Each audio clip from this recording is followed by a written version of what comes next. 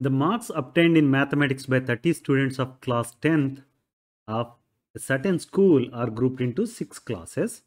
Find the mean of the marks obtained by the students. ఇక్కడ class intervals ఇచ్చారు, number of students data ఇచ్చారు, right? 10 to 25 2 people have got, 25 to 40 3 people have got. అలాగా మనకి grouped frequency distribution data ఇచ్చారు, right? We are asked to find mean of the marks obtained by the students. ఈ particular వీడియోలో assumed mean method గురించి నేర్చుకుందాం మనం. Okay, assumed mean method నేర్చుకునే ముందు మనం ఒకసారి డైరెక్ట్ మెథడ్, ఇంతకుముందు వీడియోలో చూసిన డైరెక్ట్ మెథడ్ని క్విక్లీ రీకాల్ చేసుకుందాం. డైరెక్ట్ మెథడ్లో మీన్కి ఫార్ములా ఏంటంటే X bar equal to sigma f i xi divided by sigma f i, right? మనకి ఎఫ్ఐ డేటా ఉంది, ఎక్స్ఐ డేటా లేదు. అబ్జర్వేషన్ క్లాస్ విడ్త్ ఇచ్చారు మనకి, ఓకే, క్లాస్ ఇంటర్వెల్ ఇచ్చారు. సో క్లాస్ ఇంటర్వెల్ ఇచ్చినప్పుడు ఎక్స్ఐ వాల్యూ ఎలా కనుక్కోవాలంటే మనం ఏం చెప్పాం, class mark equal to upper class limit plus lower class limit divided by 2 అని. దీనికి అజంప్షన్ వచ్చి frequency of each class is centred around mid point అని అజ్యూమ్ చేసుకుంటే ఎక్స్ఐ బదులు ఈ రిలేషన్ వాడుకోవచ్చు అని చెప్పాం. So class mark xi equal to 10 plus 25. Lower limit is 10 and upper limit is 25. So 10 plus 25 divided by 2. That is equal to 17.5. Next one is 25 to 40 kabatti 25 plus 40 divided by 2. That is 32.5. Next one is 40 plus 55 divided by 2. 47.5. అలా మనం class mark value కనుక్కున్నాం, right? ఇప్పుడు చూడండి, ఈ ఫార్ములాలో మనకి xi value తెలిసింది, F value తెలుసు, f i value already తెలుసు.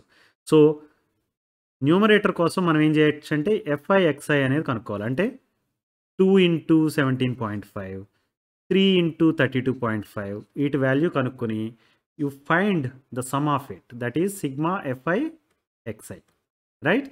And sigma f i frequency some. ఈ రెండిట్ల వాల్యూస్ తెలిస్తే మనం ఈ ఫార్ములాలో సబ్స్టిట్యూట్ చేయడం ద్వారా మీన్ కనుక్కోవచ్చు. అది డైరెక్ట్ మెథడ్, రైట్?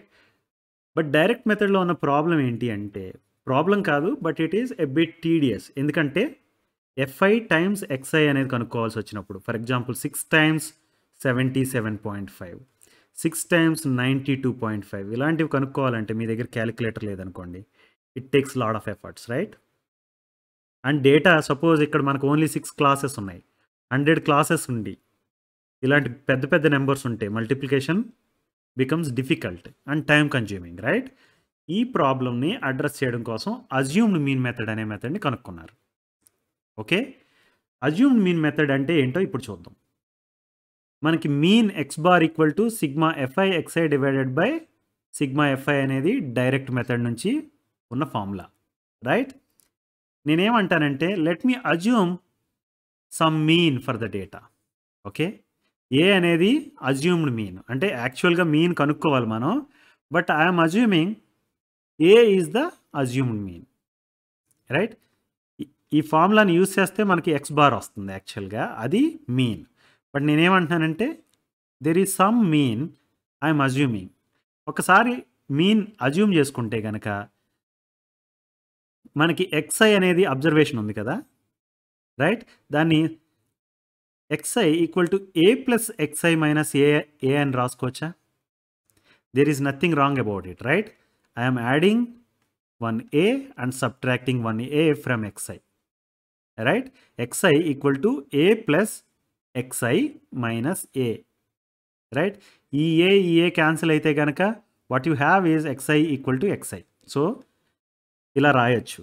ఇలా రాస్తే కనుక ఇప్పుడు నేను ఏమంటానంటే deviation between the assumed mean and observation అనేది, ఇప్పుడు ఎక్స్ఐకి ఏకి మధ్య, ఎక్స్ఐ అనేది అబ్జర్వేషన్, రైట్? అబ్జర్వేషన్కి అజ్యూమ్డ్ మీన్కి మధ్య ఉన్న డిఫరెన్స్ని డిఐ అనే దాంతో రిప్రజెంట్ చేస్తే అది ఎక్స్ఐ మైనస్ ఏ, రైట్? ఇక్కడ మనకి ఎక్స్ఐ మైనస్ ఏ అనేది ఉంది, దాని ప్లేస్లో డిఐ అనేది రాస్తాను నేను. ఎందుకు రాస్తున్నాను అనేది మీకు అర్థమవుద్ది. ఇప్పుడు DI equal to xi minus ఏ అని రాస్తే ఇప్పుడు ఎక్స్ఐని ఏమని రాయొచ్చు, ఏ ప్లస్ డిఐ అని రాయొచ్చు, రైట్? మనకి ఇప్పుడు మీన్ ఫార్ములా ఉంది కదా, ఇది ఆ ఫార్ములాలో ఎక్స్ఐ ఉన్న దగ్గర ఏ ప్లస్ డిఐ సబ్స్టిట్యూట్ చేసామనుకోండి, అదేమవుతుంది? Sigma f i into A plus DI divided by sigma f i అయింది, రైట్? దీన్ని sigma f i times A plus f i times DI divided by sigma f i అని రాసుకోవచ్చు, రైట్? అలా రాస్తే కనుక ఫర్దర్గా దీన్ని ఎలా రాయొచ్చు అంటే ఏ times sigma f i divided by sigma f i plus sigma f i DI divided by sigma f i అని రాయొచ్చు, రైట్? ఇక్కడ సిగ్మా ఎఫ్ఐ ఉంది, ఇక్కడ సిగ్మా ఎఫ్ఐ ఉంది, క్యాన్సిల్ చేశాను అనుకోండి. నేను ఇప్పుడు ఈ ఎక్స్ప్రెషన్ ఏమని రాయొచ్చు? ఏ plus sigma f i DI divided by sigma f i అని రాయొచ్చు. ఇదే ఫార్ములా మనకి. అజ్యూమ్డ్ మీన్ మెథడ్లో mean X bar equal to a plus sigma fi di divided by sigma fi, where a is assumed mean and di, that is the deviation between assumed mean and observation, is xi minus a. Okay, ఇదంతా ఎందుకు చేస్తున్నాం అనేది మీకు అర్థమవుతుంది. ఇప్పుడే చూద్దాం. మనకి already fi తెలుసు, ఇప్పుడు xi తెలుసు, రైట్? సో అజ్యూమ్డ్ మీన్ ఇప్పుడు నేను 47.5 అనేది అజ్యూమ్డ్ మీన్ అనుకుంటున్నాను. ఓకే, మనకి ఇంతకుముందు వీడియోలో చూసాం, యాక్చువల్గా మీన్ వచ్చి 62 వచ్చింది, రైట్? బట్ నేను అజ్యూమ్డ్ మీన్ వచ్చి 47.5 అనుకుంటున్నాను. ఏదో నెంబర్ అనుకోవచ్చు, మీరు 32.5 అనుకోవచ్చు, లేకపోతే 62.5 అనుకోవచ్చు. Okay, ఏదనుకున్నా no problem, right? Assumed mean A equal to 47.5 ఎప్పుడైతే అనుకున్నానో, డీవియేషన్కి మనకు ఫార్ములా తెలుసు, DI equal to xi minus A, right? And assumed మీన్కి formula ఏంటి?